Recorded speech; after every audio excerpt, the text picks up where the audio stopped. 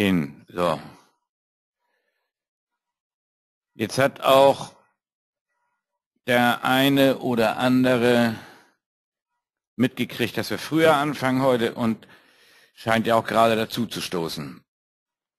Also der Markt dümpelt, wie gesagt, seit heute Morgen die ganze Zeit hier hin und her. Wir haben die Position immer selten, dass so ein Ding so lange läuft. Ich habe einen Stop 4 Punkte in den Gewinn gezogen, in der Hoffnung, dass er unten die 12 holt. Ich hole euch mal dazu. So. In der Hoffnung, dass er hier unten die 1,3503 noch holt. Stop ganz bewusst. Habe ich heute Morgen schon mal erläutert, warum, wieso, weswegen wir das so machen. Die Grundlage für diese Woche, die ist nicht schlecht, deswegen kann man sich vor den News sowas erlauben. Ich bereite meine News, wer das die letzten Male verfolgt hat, auch ganz gerne mal so vor, dass ich morgens die Position im Markt platziere, die im Gewinn absichere und dann hoffe, jetzt, wenn in 3-4 Minuten die Nachrichten kommen, dass der Euro sowas von eine geballert kriegt, dass wir da alle richtig Spaß dran haben. So, ich habe kleinen Augenblick mal.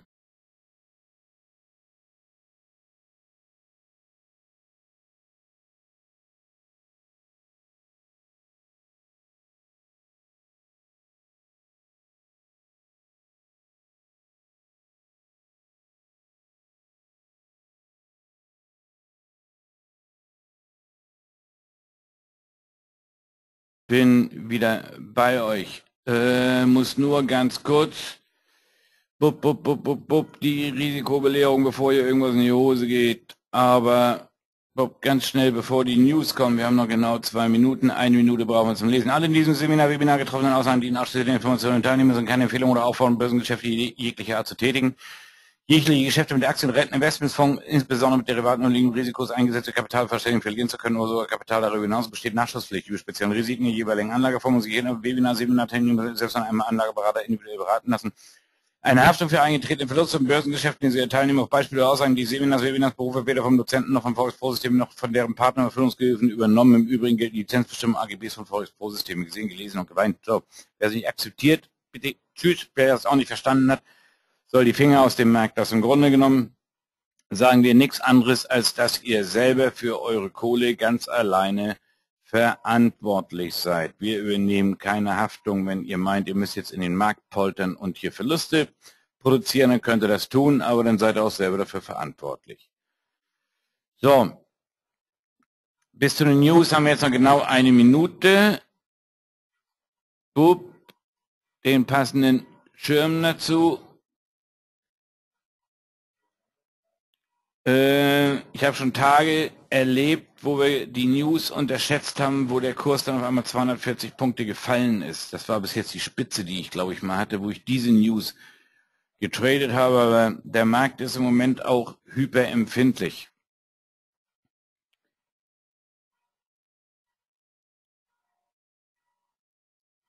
Und Bob, jetzt den TP weg. Das kann nichts schaden. Und aus dem würde ich jetzt eventuell einen Trailing Stop machen, wenn das Ding anfangen sollte zu fallen.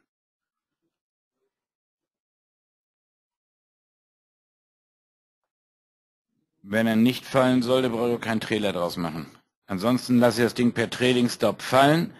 Auf geht's. Wer ist... Guck mal, wie schön knapp er mein Stop verfehlt hat. Das ist doch mal eine Aufgabe, ne? Respekt.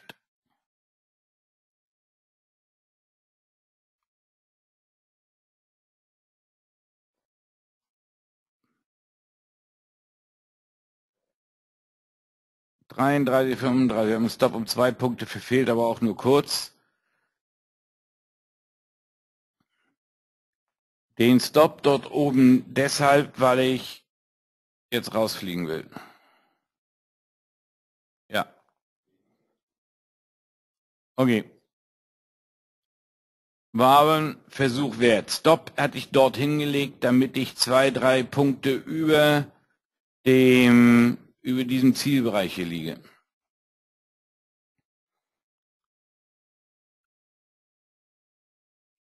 Aber so war es genau richtig. 4 Punkte. Schade, er ist ja von unten, von der 23 gekommen, ist in der Spitze hoch bis 38, hätte die 15 Punkte nach unten machen können, dann wäre der Nachmittag sauber gelaufen und wäre schön gewesen, hätte es gelangt für einen Hefeweizen, oder? Vielleicht auch für ein zweites Bier.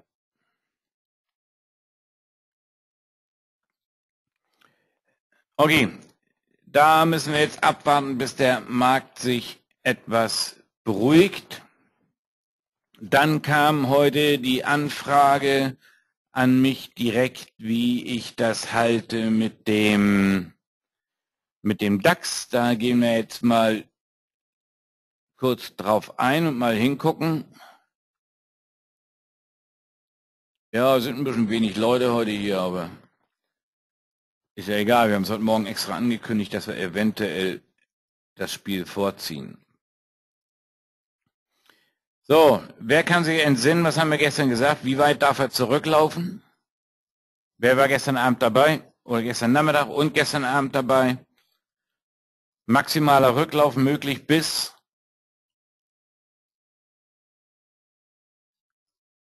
in der DAX-Korrektur. Nein, die Korrektur, nicht das Ziel unten. 9.973 hatten wir avisiert. Nämlich genau, wenn man das sehen kann, dieses Tief. Und wenn wir hier nochmal gucken, haben wir gesagt, bis an dieses Tief hier darf er zurücklaufen. 9.973 wäre keine Hürde. Hat er heute genau gemacht. Er ist zurückgelaufen bis 9.971,3. Hat praktisch das richtig avisierte Ziel, hat er fast auf den Punkt genau geholt. Das Schöne ist,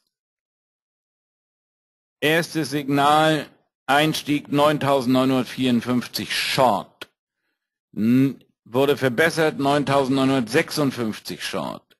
Nachgelegt 9.959 Short. Nochmal verbessert 9.963 Short. Und Einstieg war genau heute Mittag um 12 Uhr. So, jetzt gucken wir uns den Spaß im Spannchart an. Da haben wir die Kerze 11.28 Uhr, wo das Signal kommt, 9.956 Short, die sich ungefähr mit dem deckt, 9.956, und dann suchen wir uns hier das bessere Signal mit 9.963. Auf geht's. 63 rein, Stop auf 73, ein bisschen Luft, also 75. Dann haben wir von 63 bis 75 12 Punkte Stop. Ziel haben wir immer noch. Minimum im schlechtesten Fall. Hier unten die Kante, die 31, von der 63 kommen wir in 30 Punkte. Tagestief von gestern 9.920 wäre schöner, sind 43 Punkte. Und 12 zu 43 ist ein CRV von 1 zu 3,5. So eine Position kann man, darf man, soll man. Nein, so eine Position muss man eigentlich handeln. Da darf man gar nicht drüber nachdenken. Ist eigentlich ein absolutes Muss. Die Frage war heute, wenn die Signale hier gegenläufig sind, wenn wir hier ein Long-Signal kriegen, ob wir dann, welches dann Gültigkeit hat, ob das Short-Signal aus dem 15 Minuten oder das Long-Signal aus dem 10 Minuten. Ich habe gestern Abend schon mal erläutert, wenn ich in der Short-Position bin, ziehe ich den Stop nach. Das Short-Signal kam um 9.54 Uhr und das Long-Signal um 9:20 Uhr, die wurde 9:20 Uhr schon ausgeführt. Das heißt, wenn das Ding 9:20 Uhr ausgeführt wird und das Signal hier erst 54 kommt, dann kam das erst eine halbe Stunde später. In dem Fall würden wir wahrscheinlich long drinne sein und würden mit der nächsten Kerze eine genockt kriegen. Wieder das gleiche Spiel wie sonst auch. Übergeordnete Chart spielt auch eine übergeordnete Rolle. Wir haben die ganze Zeit gesagt, wenn er da oben die 9.980 knackt nach unten, dann ist als nächstes absehbar fällig die 9.800. Aber alles kann, nichts muss. Wenn ich dann die 9.800 auf dem Deckel habe und sage, okay, da soll er hin, dann würde ich in dem Fall Short-Position immer bevorzugen. Ich habe auch in dieser ganzen Situation hier nicht eine Long-Position bis jetzt gehandelt.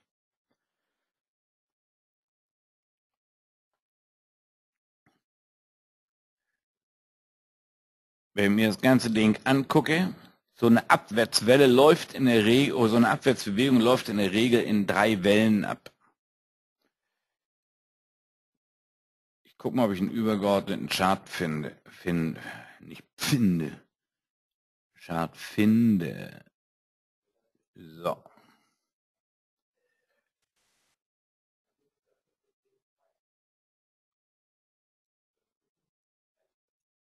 So. Hier haben wir eine der Erläuterungen dazu. 9.800 heißt dieses Level, dieses Ausbruchslevel hier, diese Höhen, dass wir uns die hier nochmal holen. Dazu muss er aber da durch. Das kann jetzt hier die erste Welle gewesen sein. Die zweite wird sich dann so ein bisschen schaukeln und dann von 9.940 sowas kommt, nochmal 80 Punkte. Dann sind wir bei 9.860, dann schaukelt er sich wieder ein bisschen hoch und dann dürfte die dritte Welle auf jeden Fall bis an die 9.8 gehen. So ist es in der Regel. Dafür gibt es kein Regelwerk, das sind Erfahrungswerte, dass so eine Bewegung so abläuft. Im Spannenchart ist bei mir kein Signal so wie bei dir. Ja, warum nicht? Gestern Abend aufgepasst, wir haben es gestern Abend erläutert, was ihr machen sollt. Bin um 9:20 Uhr long und zum Mittag war ich einkaufen. Ja.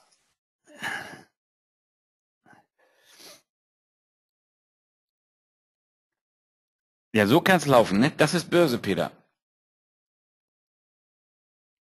Wie hältst du es mit dem Stop, wenn die aktuelle 10-Minuten-Candle so bleibt?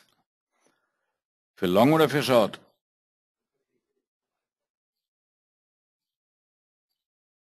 Wir sind in der Short-Position seit 63. Und wenn die Candle so bleibt, würde ich einen Stop auf jeden Fall Break-Even ziehen.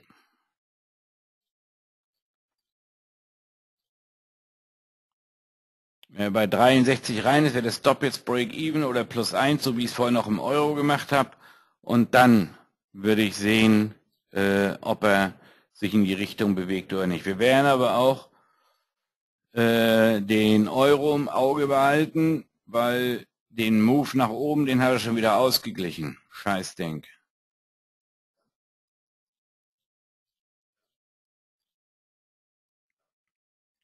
Hätte ruhig gleich durchfallen können. Ansonsten ist der Markt ja sowas von tot. Wir sehen jetzt mal im Euro, wie wichtig es ist, nicht einfach in den Markt zu springen, sondern wie wichtig es ist, sich einstoppen zu lassen.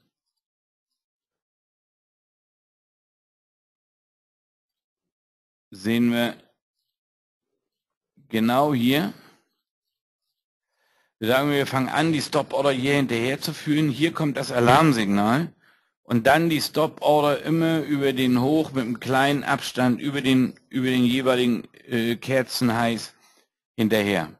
Hier wird das Signal aufgehoben und damit löschen wir die Long Order und kriegen keine Haue.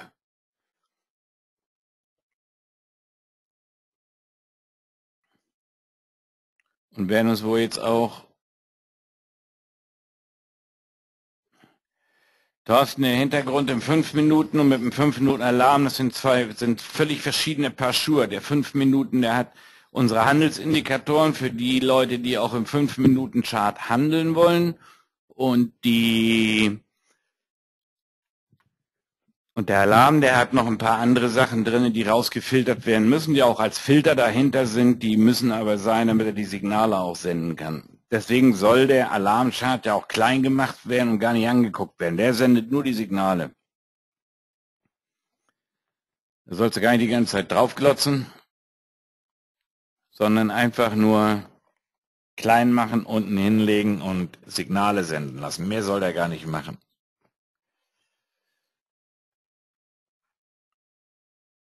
So. Nein, ist er nicht, Thorsten. So. Der Dow hat natürlich gestern das Gap nicht geschlossen.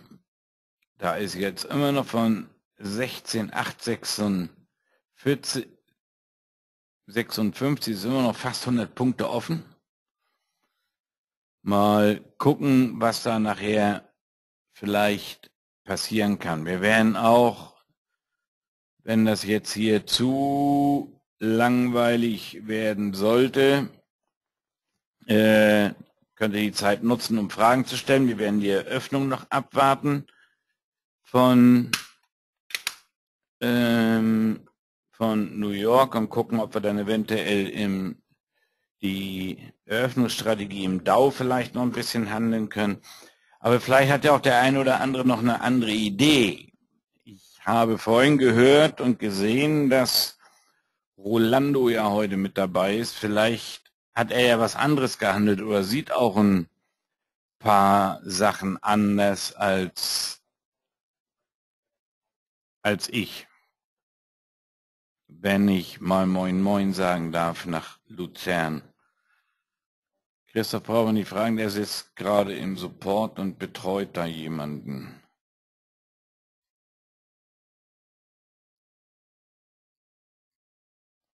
Und Rolando ist weggelaufen. Okay, dann hat er wahrscheinlich stramm zu tun. So, für die Jungs, die im Euro umdenken, einen Einstieg hatten wir jetzt noch nicht, auch wenn es ärgerlich ist. Und wir dürfen nicht vergessen, wir haben das Ziel von 46 als nächstes hier oben wieder vor der Nase. Und wo haben wir das Hoch von heute früh mit dem Fehlausbruch? Da, das nächste ist dann schon bei 49. Die beiden Ziele dürfen wir nicht aus dem Auge verlieren.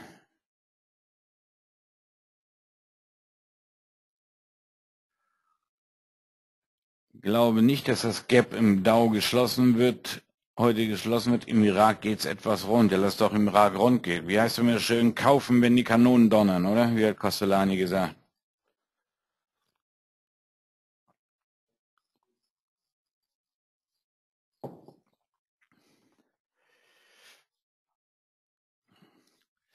Sonja, wenn ich dir einen Tipp geben habe, probier's doch einfach aber im Paper.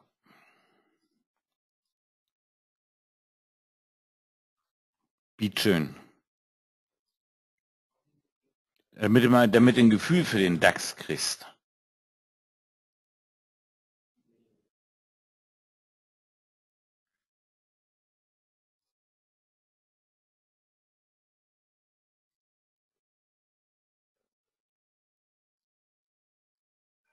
Jo. Damit du einfach mal ein Gefühl dafür kriegst und ein Gefühl dafür entwickelst, wie das Ding läuft.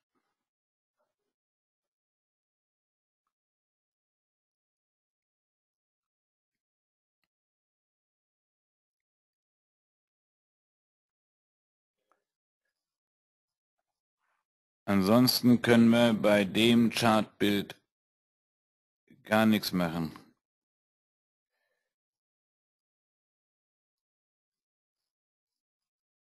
Jetzt sind meine Alarme weg. Wieso das? Da sind sie wieder.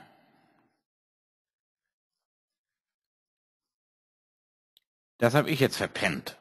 Genau, weil die Alarme gefehlt haben. Da kam jetzt der Alarm, da hätte man die Stop-Order direkt da oben drüber legen können oder sollen.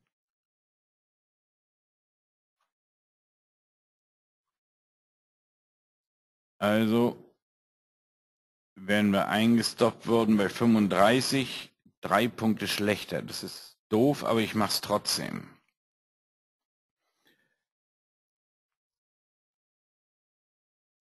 Wir wären eingestoppt worden bei 35 und sind bei 38,4 reingekommen.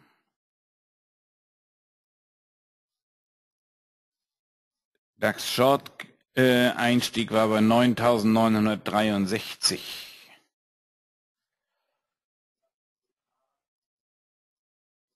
Stop liegt bei 31, also bei 6,5 Punkten im Euro.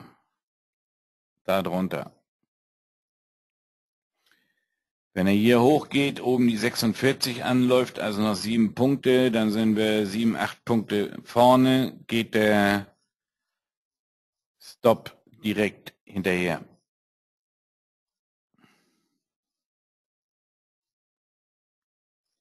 Jetzt muss er erstmal dieses Hoch hier nehmen, dann muss er erstmal durchkommen.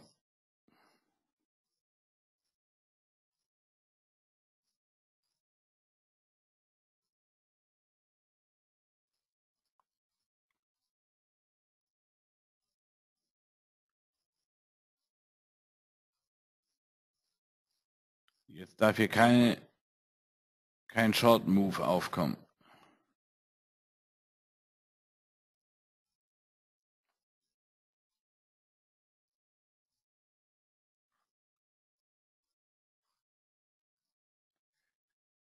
Na,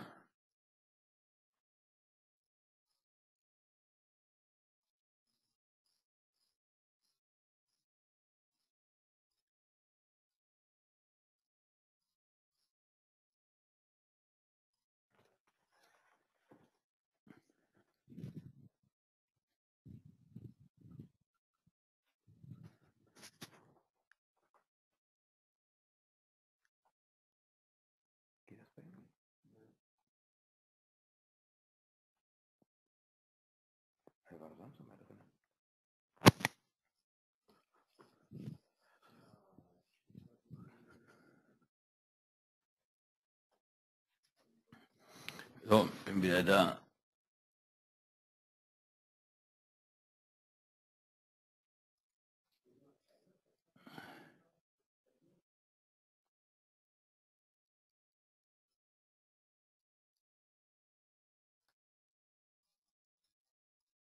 Okay. Wieso hast du ein anderes Alarmsignal? Glaube ich nicht. Wo ist denn deins?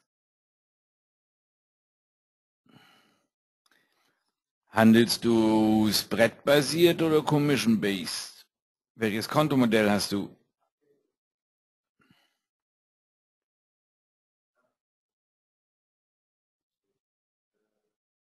Dann sollst du das gleiche Alarmsignal haben.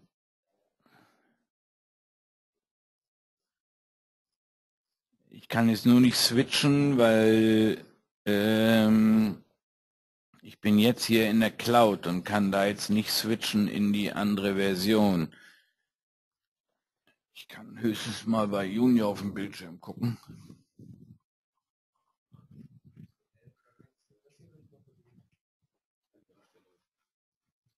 Sie sagen, Sie haben nichts weiter versucht. Was möchtest du das hier sehen? Ich will nur gucken, ob du einen Alarm im 1 Minuten hast im Euro.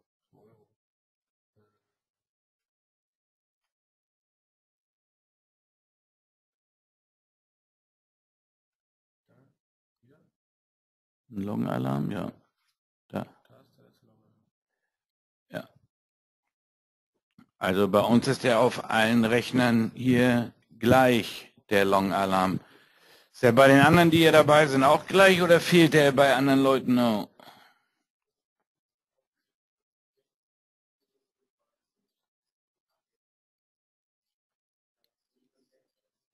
Also Long-Signal kam bei uns überall mit der Kerze 14:44 Uhr.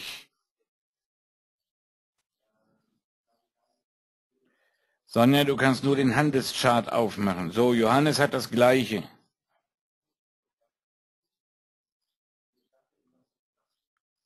Wer hat noch das gleiche Signal? Günther hat es. Thorsten, dann hast du ein Problem. Du musst auch in den 1 Minute Unterstrich Alarm, ne? Nicht im Handelschart. Im Handelschart kriegst du keine Signale.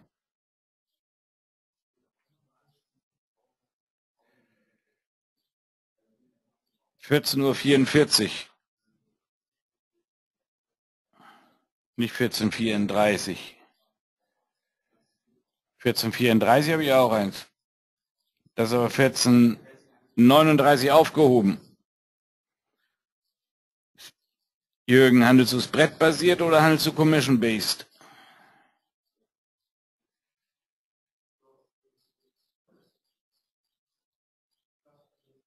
Thorsten, mach mal einen Screenshot, schick ihn per Mail, bitte.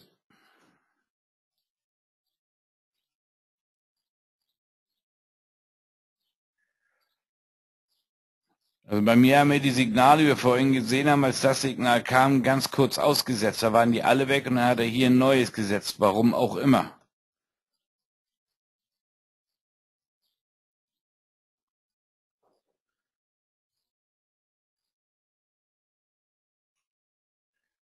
Die waren auf einmal alle weg und wie die blaue Kerze kamen meine Signale alle wieder da. Ich weiß noch nicht warum. Muss ich überprüfen lassen.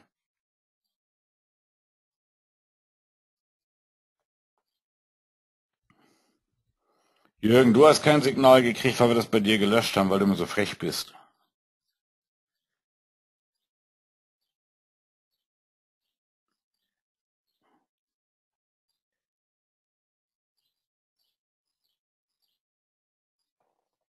Zeiteinstellung überprüft, ihr beiden Nasen, Thorsten und Jürgen. Habt ihr absolut die gleiche Zeit?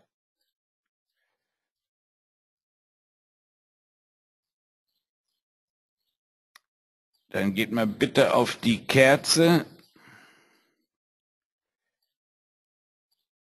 um 14:39 und dann, oder macht mal einen Screenshot, so dass wir hier unten die Werte mitsehen. Oder dass ich die Werte hier mitsehe.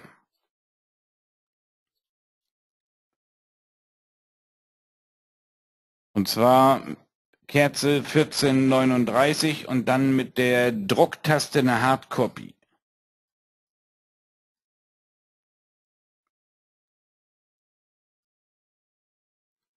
Ich brauche von der Kerze Eröffnung, also Open, Close, High and Low. Die Werte hier unten, die da dann drinne stehen.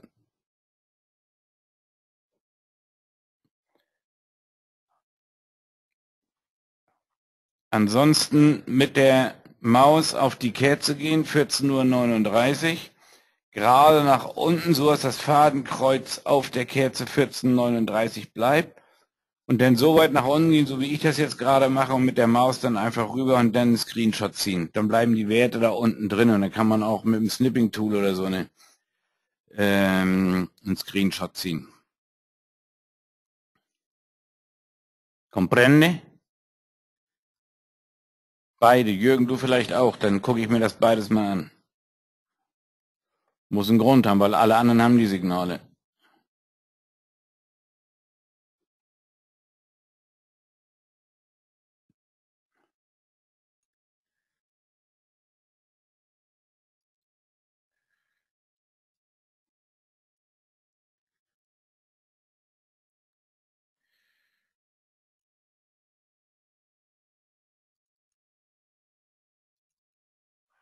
Ups.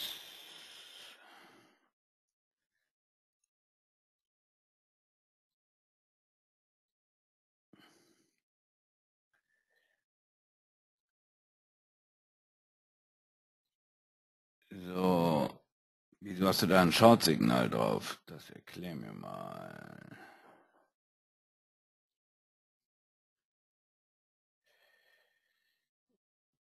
Du.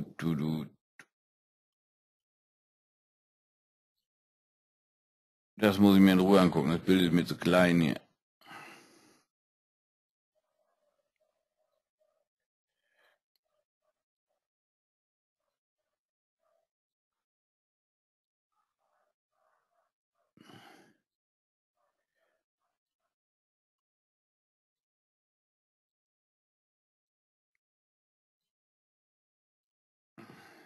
Jungs, ich habe ja gesagt, ich brauche die Werte dazu.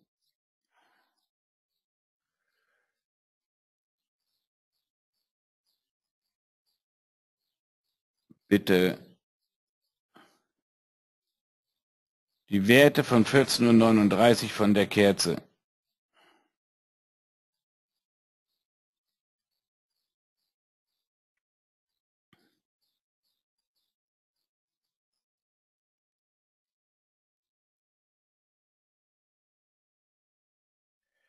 Das ist gleich. Das ist auch gleich.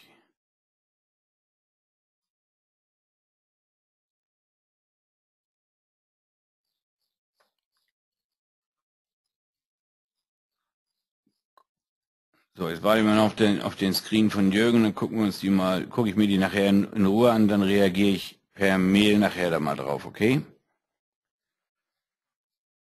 Meine Uhr sagt genau 14:57 und 18, 19, 20, 21, 22, 23, 24. Die wird auch alle halbe Stunde wird die erneuert.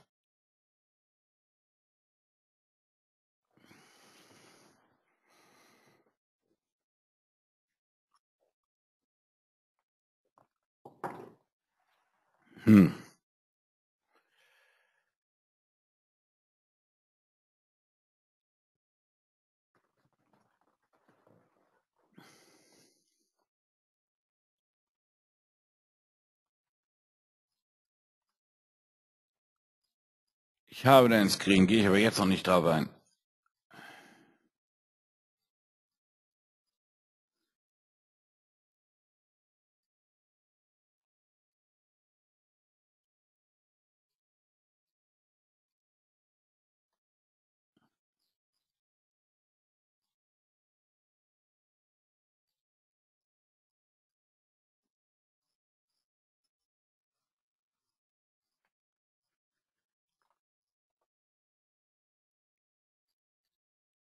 Der DAX fällt, demnach dürfte der Euro auch weiter Gas geben.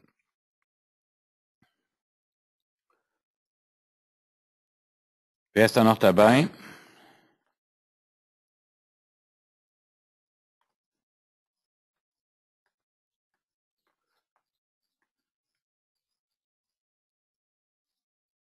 Wenn er oben an die 46 geht, gehe ich Break-Even.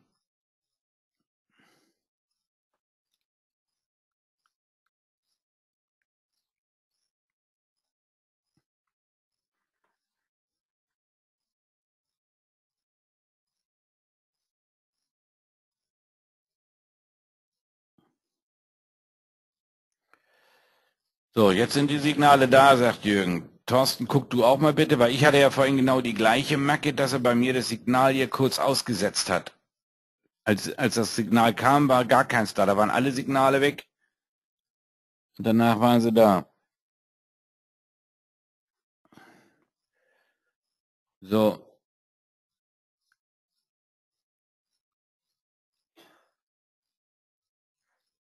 Stop geht auf 37.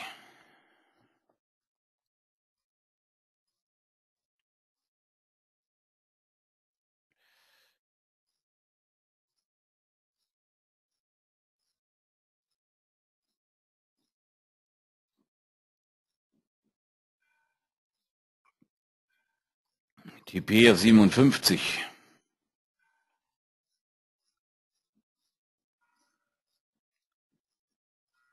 Bin noch einen Punkt im Risiko. Sheet Heavens. Oh, vielleicht hat Christoph ja auch eine andere Idee. Wenn Rolando schon pennt. Nein, Rolando ist beschäftigt. Rolando führt nämlich während der Zeit, wo wir hier Webinare machen, achtet er schön drauf und führt ein Tagebuch für Fortgeschrittene, wo wir dann eventuell ein bisschen was im Handbuch bauen werden.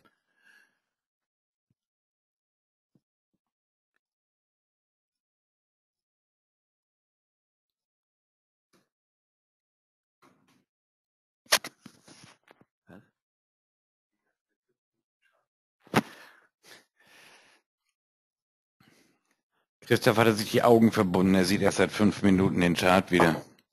Das ist immer blöd, wenn man dann nachmittags ins Büro kommt, mit dem Kopf auf dem Schreibtisch liegt die ganze Zeit. Ich bin erst vor 5 Minuten wach geworden und esse gerade Frühstück. Das ist das Problem, weißt du, wie es mit Studenten ist.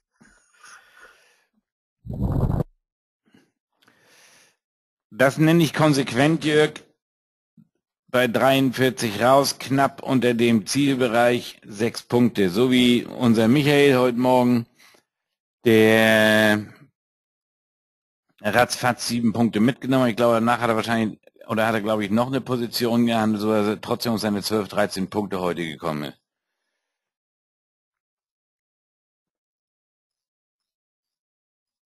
Das sind auch so ziemlich die... Nee, hat er leider nicht. Okay. Aber du hast deine 7 Punkte von heute Morgen auch nicht wieder verballert, oder?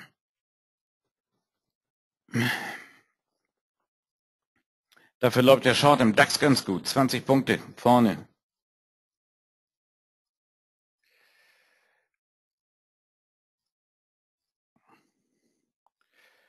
So, zweimal den Rücklauf. Jetzt sollte man im DAX spätestens Break-Even gehen. Oder bei 63 war der Einstieg. Wir sind bei 41. Spätestens jetzt sollte man darüber nachdenken, Break-Even zu gehen. Oder sogar schon auf 5 Punkte in Gewinn. Mein Stop geht 5 Punkte in den 3 Punkte in Gewinn auf 60. Jetzt können wir hoffen, dass die Amis Angst vor den, wollte gerade sagen, vor den Irokesen kriegen, vor den Irakern kriegen und den Markt schön nach unten katapultieren. Wir sind in 25 Minuten viel, viel schlauer.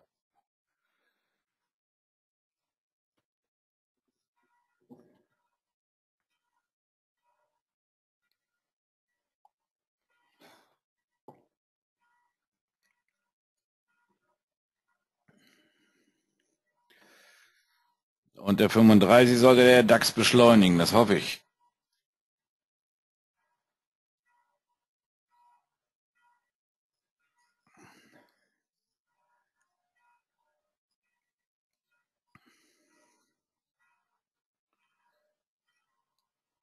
Wenn der Dow Jones das Gap nicht schließen will, dann wird er eine Rutsche nach unten machen, die wahrscheinlich Spaß macht. Ich handle den Dow Jones aber nicht so wie den DAX. Ich habe mal früher im Dow Jones sehr viel Haue gekriegt. Das Einzige, was wir im Dow handeln, ist wirklich dieses Gap-Trading, diese Gap-Strategie zur Eröffnung von den US-Märkten. Ansonsten handeln wir den Dow Jones überhaupt nicht.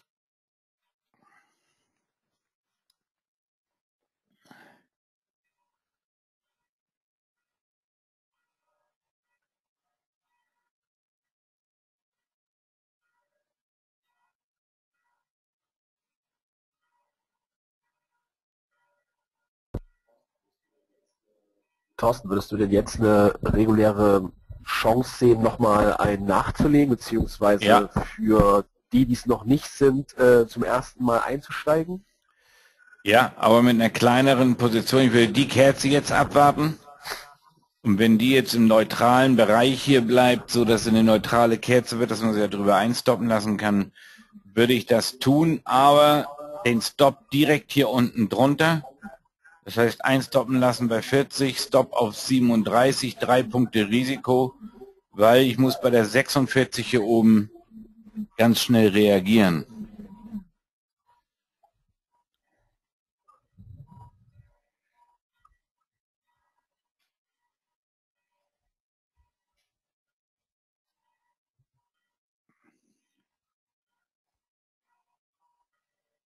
Also wie gesagt, Stop Order hier oben drüber.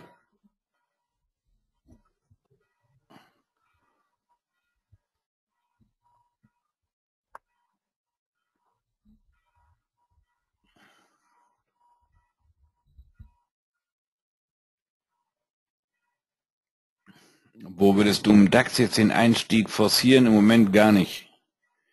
Entweder man ist jetzt drinne, dann kann man die Position sauber fortführen. Wenn man nicht drin ist, würde ich mir jetzt im Moment nichts erlauben. In 20 Minuten machen die Amis auch auf und stürmen in den Markt. Im Euro kann man drüber nachdenken, hier drüber jetzt die Stop-Order zu legen auf die 40.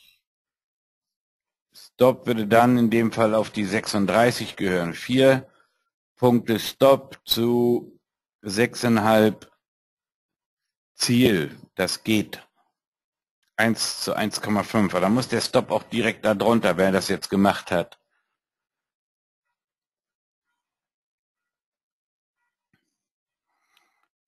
Und schön wäre es, wenn der DAX jetzt eine Beschleunigung nach unten kriegt, wenn er die 35 nach unten nimmt und wenn er sogar die 20 knackt unten, dann macht Spaß.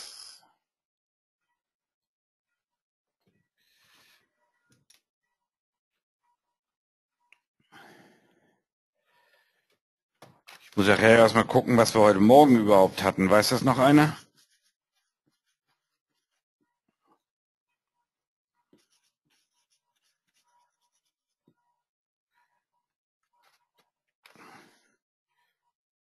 Weiß noch einer, was wir heute Morgen für eine Position hatten im Euro? Wie wir die geschlossen haben? Ich habe es vergessen aufzuschreiben. Dann muss ich mir das nachher aus dem Konto auszuholen.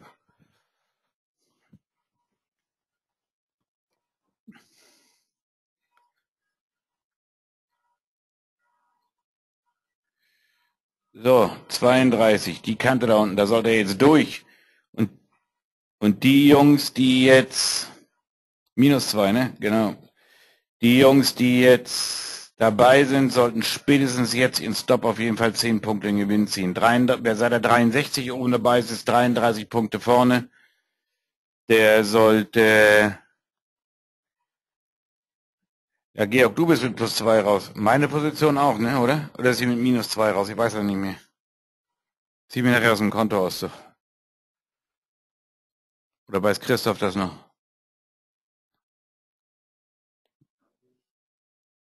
Hä? Leider nicht. Ne.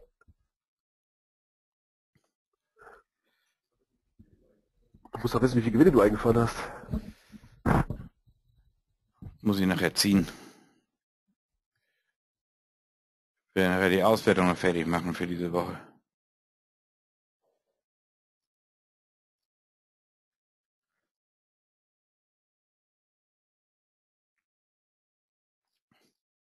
So wie der DAX abgeschmiert ist gerade eben, der hat ja mal eben so 20 Punkte gemacht in 10 Minuten, dürfte der Euro jetzt gleich oben rausgehen.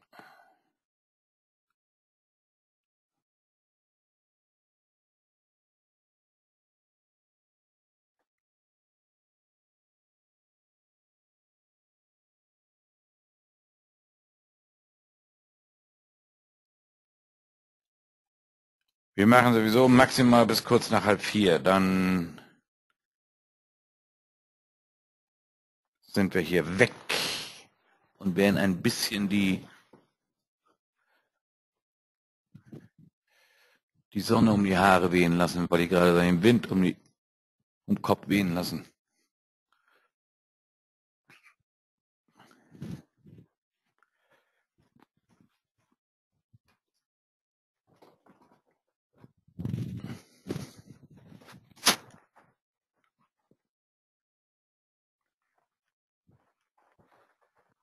Conny?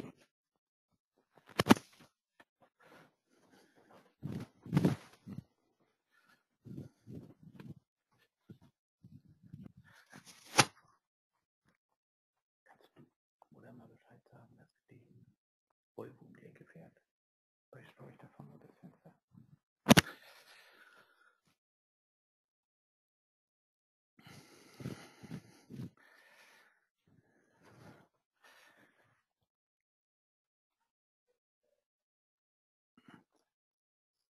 Das langt dann auch ein Pünktchen, ja. Diese Woche sowieso.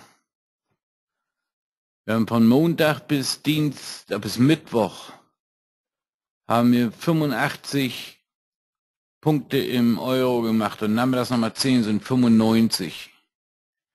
Bis gestern Nachmittag.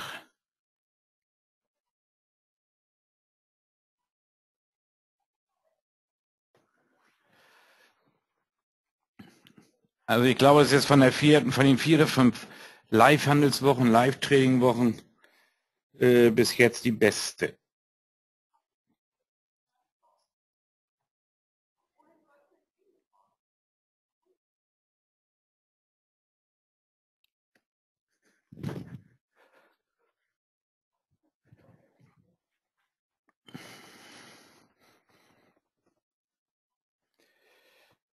Stop bei 37, genau das soll er hin.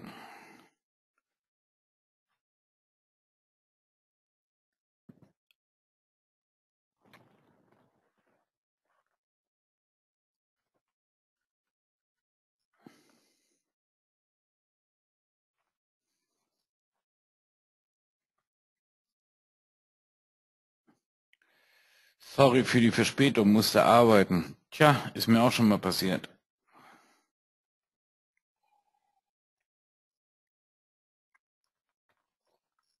Ist ja gar nicht so spät. Wir starten ja normalerweise jetzt erst, aber aufgrund der News haben wir gesagt, starten wir mal etwas früher, wo es nichts gebracht hat, außer dass die Short-Position rausgeflogen ist.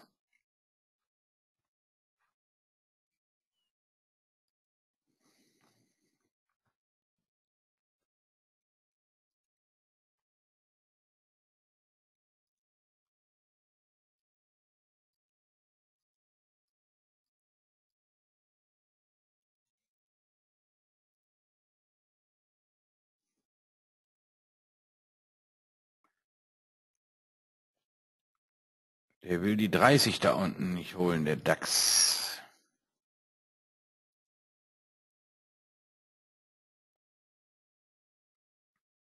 Rücklauf im DAX möglich bis an die 46. Problemlos.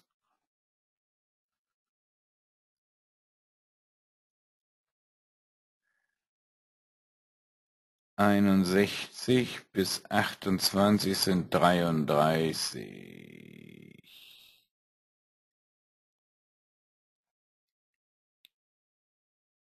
31, 33, 7, 35 bis 45, 46 könnte er ganz problemlos noch zurücklaufen und die letzte Bewegung korrigieren.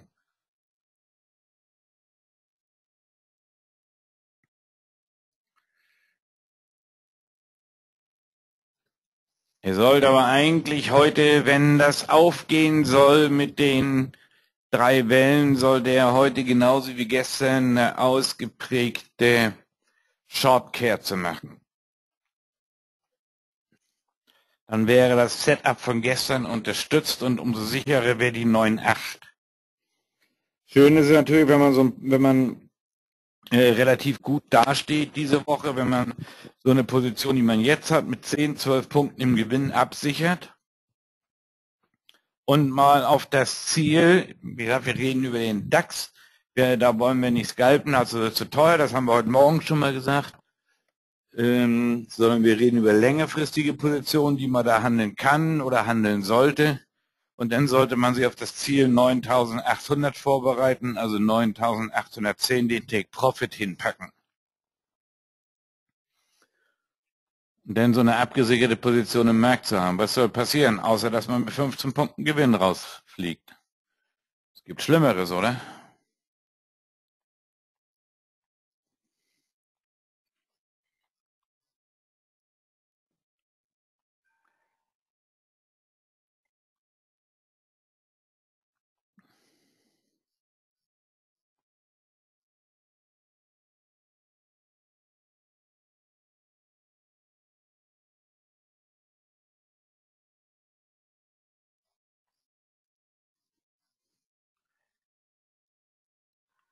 Bin jetzt dabei. Nochmals vielen Dank an Christoph für seine erfolgreichen Bemühungen. Karl-Heinz. Karle, dich habe ich schon vermisst. Schön, dass du es hingekriegt hast. Ich weiß zwar nicht, wo der Bug gesessen hat oder gewesen ist, aber ich hatte mich nur gewundert, warum du eine Einladung wolltest. Die hast du doch. Microsoft war schuld. Ganz einfach. Ja. Ich kann es nicht gewesen sein. Sowieso nicht. Na, ja.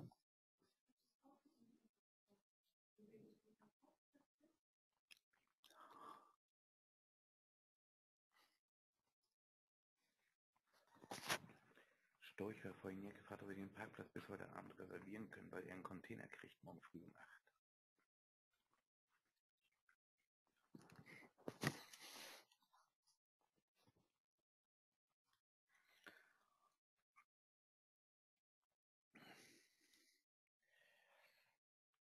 So macht der Euro keinen Spaß.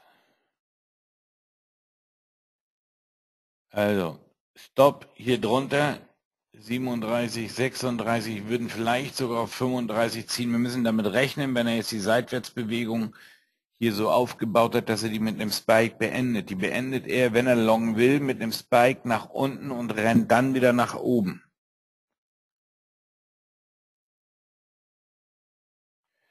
Es kommt darauf an, wie langfristig du denkst. Jetzt in der jetzigen Position, wer bei 63 rein ist, Hubertus, oder wer jetzt irgendwo drüber nachdenkt, bei 50 reinzugehen, dann den Stop auf 10.010 zu legen, im DAX ist erstmal, gut, das CRV wäre noch machbar, wären 60 Punkte Stop-Loss zu 180 oder 160 Take-Profit, immer noch ein positives Chancen- und Risikoverhältnis. Aber wir sind bei 10.030 gewesen. Und wenn er da nochmal hochläuft und die Hochs da oben nochmal testen will, dann würde ich fast mein Hintern da drauf verwetten, dass wenn er hochläuft, dass er nochmal ganz kurz da oben durch das Allzeithoch durchlugt, um eben die Stops dort oben zu holen. Also entweder gehe ich davon aus, dass er nochmal hochläuft, dann gehört der Stop jetzt enger ran. Wer bei 63 Short ist, sollte den Stop Minimum Break-Even haben. Wenn das Ding zurückrennt Richtung 10.10, suchen wir uns lieber da, oder 10.030, suchen wir uns lieber da oben einen neuen Einstieg. Den jetzt von 9.930 nochmal auf 10.010 zurücklaufen zu lassen, sprich um 80 Punkte, das ist, glaube ich, nicht gerade ratsam. Lieber in Stop Break Even, jetzt auf die 60er, wo man mit 3 Punkten rausfliegt, so dass man seine Ordergebühr von 3 Euro wieder drin hat, und wenn er dann hochmarschiert, einen neuen Einstieg oben suchen. Das ist wohl klüger.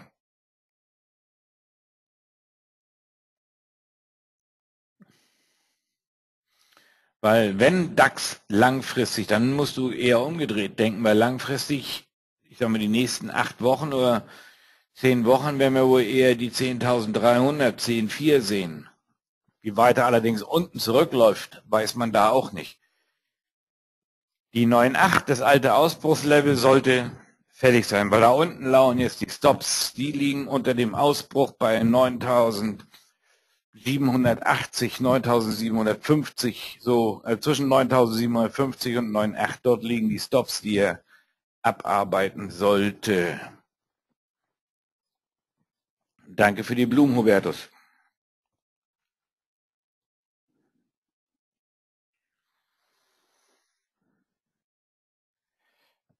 Das hätte ich bei meinen letzten Ehen auch mal machen sollen. Nicht die jetzige, die davor.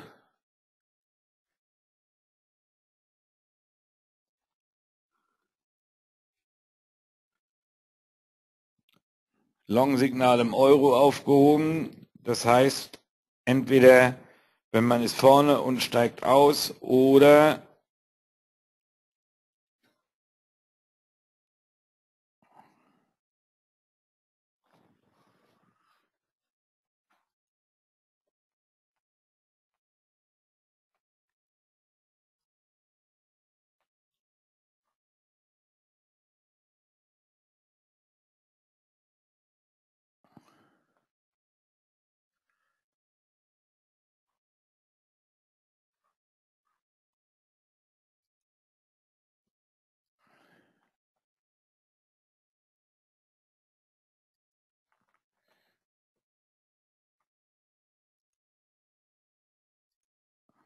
Oder man legt den Stop jetzt genau darunter. DAX könnte das die Korrektur gewesen sein.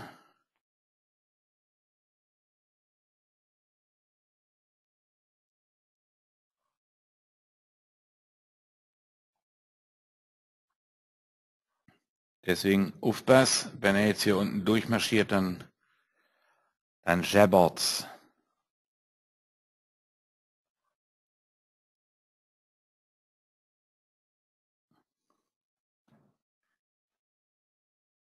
Also spätestens, wenn er jetzt das Tief auch nimmt. Die kurzfristig handeln, kurzfristig denken und sich ein paar Punkte rausschneiden sollen, sollten nach der Korrektur, wenn jetzt hier unten durchgehen, Stop da oben drüber legen auf die 41, 42. Und die längerfristig denken und hier oben nach DAX Pro entweder bei 57 oder hier bei 63 eingestiegen sind, sollten ihre Position auf jeden Fall Break-Even absichern.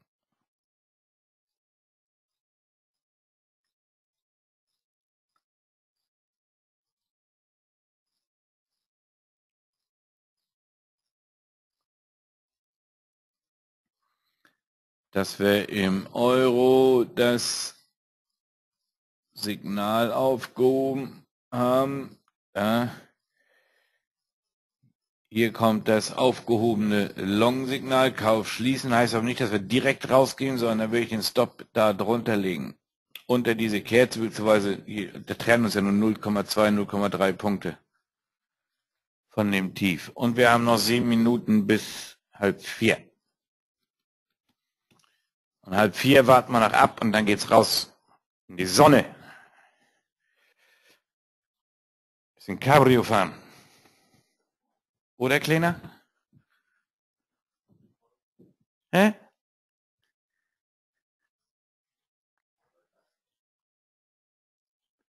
Dann fahre ich eben alleine.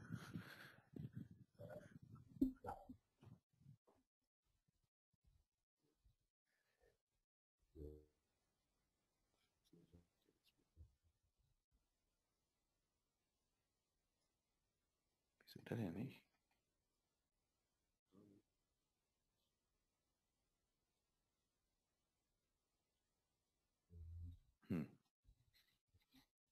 Muss man nachher mal checken lassen.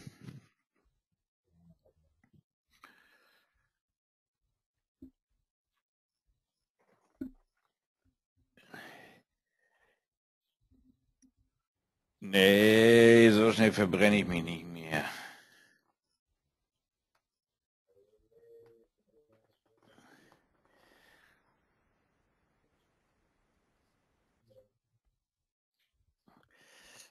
Rolando, dich kann ich ja mit kleiner gar nicht meinen.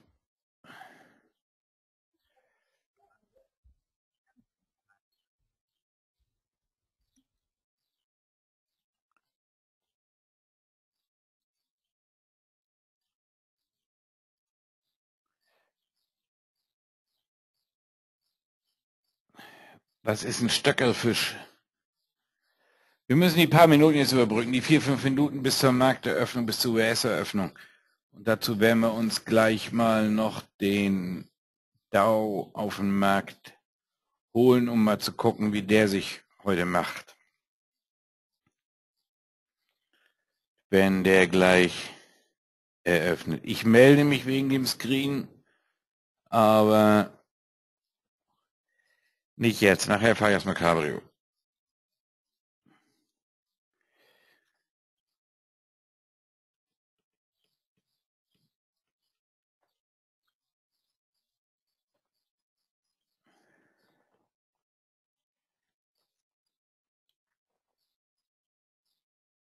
Jürgen, wenn du mir noch einen Screenshot schickst, aber du hast ja deine Signale wieder, dann nützt ja der Screenshot nichts mehr, ne?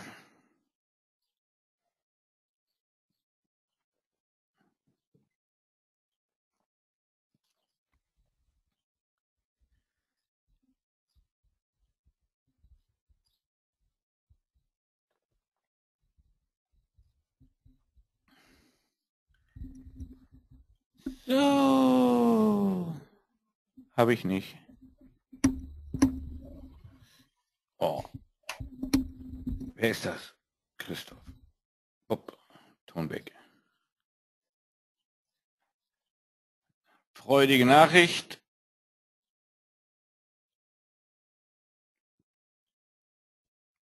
Nächste Woche wird Rolando wieder dabei sein und wahrscheinlich seine Position mal wieder zeigen, die er gehandelt hat, so wie vorletzte Woche. Ich glaube, das war ganz positiv. Wie heißt denn der Filter, wo ich was ein- und ausblenden kann?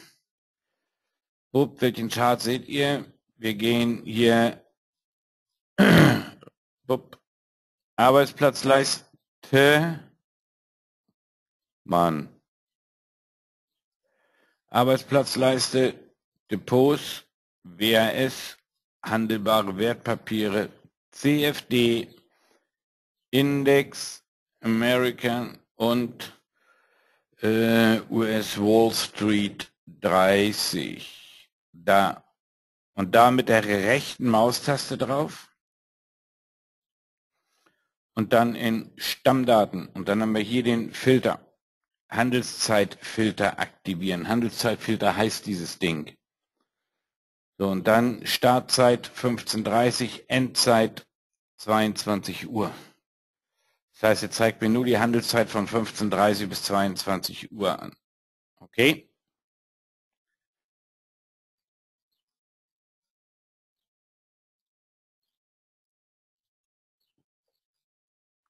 Und in 2,5 Minuten wird er uns auch die Lücke im Dow Jones zeigen.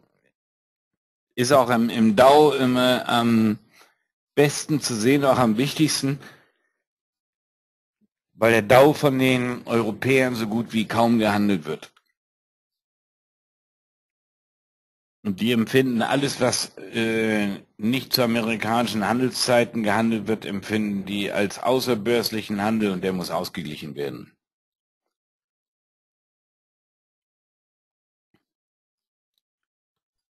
Wie, wann, wo würde ich long gehen? Ach, Thorsten, manchmal machst du mich mit deinen Fragen verrückt. Würdest du jetzt da short gehen? Würdest du da jetzt long gehen? Ich habe vorhin gesagt, den Stop, wer long gegangen ist, hier bei 39 oder 40, den Stop hier drunter. Da drunter und danach, wie gesagt, wir sollten ihm ein bisschen Luft geben, weil wir damit den Stop auf 35, damit er hier ein bisschen Luft hat, um die Seitwärtsrange zu beenden. Sondern ist man mit 4, 5 Punkten Risiko dabei. Jetzt in diesem Gedöns hier noch sich einen Einstieg zu suchen. Jetzt müssen wir abwarten, bis in 1 Minuten New York aufmacht und dann den ersten Move abwarten von New York und dann sehen, was die Jungs machen, um sich eventuell ein sauberes Euro-Pro-Set abzuholen, aber nicht nach dem Gedösel hier, was hier gerade abgeht. Das wollen wir nicht wirklich.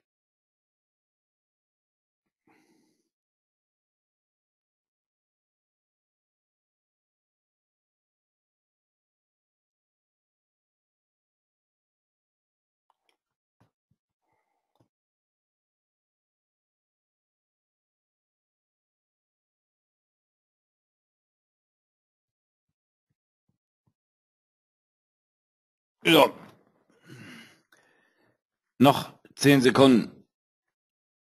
Und dann dürfte auch der Filter zu Ende sein. Und dann gucken wir uns die Filtergeschichte im Dow doch mal an. Bup.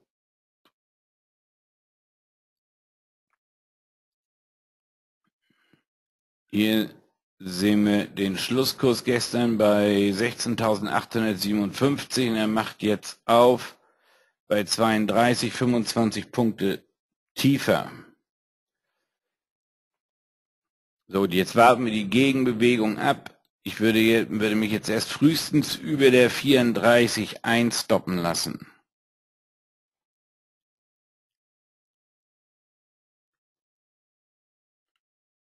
Einstoppen lassen, wenn er hier oben an der 48 oder 10, 12 Punkte vorne Stop auf Break-Even, Hop oder Top.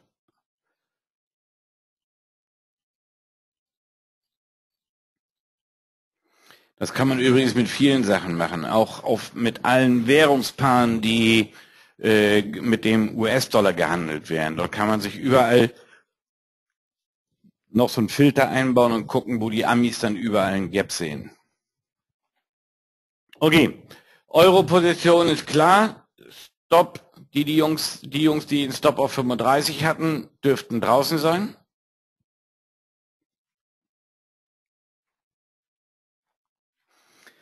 DAX ist klar, dass er unten unter die 30 muss mit Musik und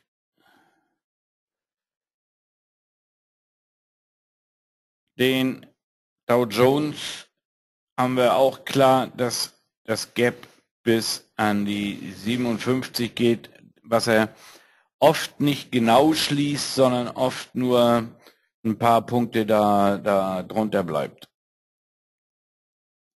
Also wenn man da 10, 15 Punkte von diesen 28 Punkten oder 26 Punkte gibt, wenn man da in der Lage ist, sich vielleicht 10, 12, 13 Punkte rauszuholen, ist das gut. Ist aber eine Übungsgeschichte, muss man auch ein Gefühl für kriegen. Ich kenne Leute, die handeln das mit 3 Minuten Kerzen. Ich habe eine Frau dazwischen, die handelt das mit 2 Minuten Kerzen. Andere im 1 Minuten Chart, andere im 5 Minuten Chart. Muss man ein bisschen Gefühl für kriegen. Aber das ist so eine typische Sache von den Amis, die immer zusehen, dann so eine Kurslücken hier relativ zügig zuzupflastern.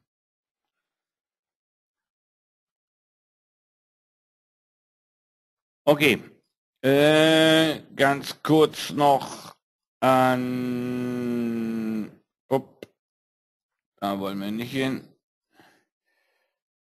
Wir haben das Webinar von gestern, Wissen Mediathek, da unten hingepackt. Einweisung CFD Pro DAX. Es ist hochgeladen. Wer also noch ein paar Fragen zu hat oder noch ein paar Mal reinschauen will, wer auch nicht ganz klar ist damit, sollte sich das Webinar noch 1, 2 Mal angucken. Okay? Damit würde ich euch jetzt auch ins Wochenende entlassen. Die Regeln im DAX und so weiter sind klar. Bleibt sauber. Wir sehen uns wieder am Dienstag früh beziehungsweise spätestens Dienstagnachmittag. Stimmt's? Okay, ich freue mich drauf. Bis dahin genießt das Wochenende, vielleicht ein bisschen mit Sonne.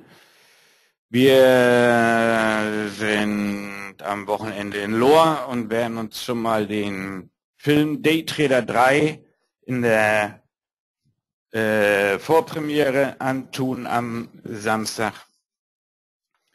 Und mal schauen, was die Jungs da so zusammengeschnitten, zusammengestrickt haben. Der Film, der hier bei uns im September gedreht wurde, wird danach dann auf N24 ausgestrahlt. So viel dazu. Ja, leg dich wieder hin. Dito, euch allen ein schönes Wochenende. Für die, die neu hier sind oder neu hier gewesen sind und als Gast hier gewesen sind, der Fairness halber, meldet euch einfach mal per Telefon, dass wir auch wissen, wo dran wir sind. Kann man ja ein paar Worte wechseln, offene Fragen beantworten und. Vielleicht geht man in Zukunft ein paar Schritte gemeinsam. Nur der Fairness halber. Bis dahin, euch ein schönes Wochenende. Tschüss, tschüss und moin, moin. Euer Skype-Trader Thorsten mit Christoph und Rolando. Euch auch ein schönes Wochenende. Tschüss, tschüss.